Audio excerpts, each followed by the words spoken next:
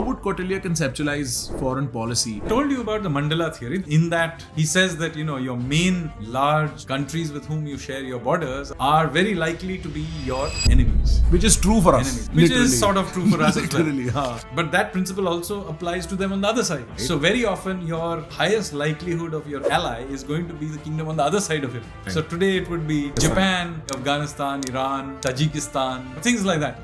So your enemy's enemy being your likeliest friend is a part of the Mandala way of thinking.